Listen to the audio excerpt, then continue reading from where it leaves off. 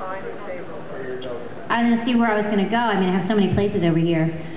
Darkness beyond twilight, crimson beyond blood that flows. Buried in the stream of time is where my power grows. I pledge myself to conquer all the foes who stand before the mighty gift bestowed in my unworthy hands. Let the fools who stand before me be destroyed by the power you and I possess. Dragon Slave!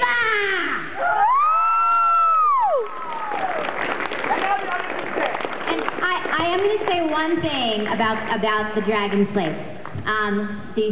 I like to do it. There are two ways that it's on at the end.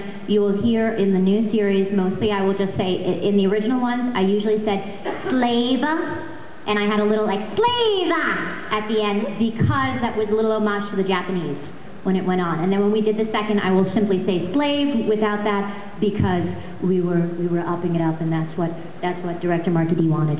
But I will say that in my sleep for many years to come. And I say to my cat every time he gets in my way, I'm like, if you don't walk out, I'm going to dragon slave you. And then he looks at me and does this.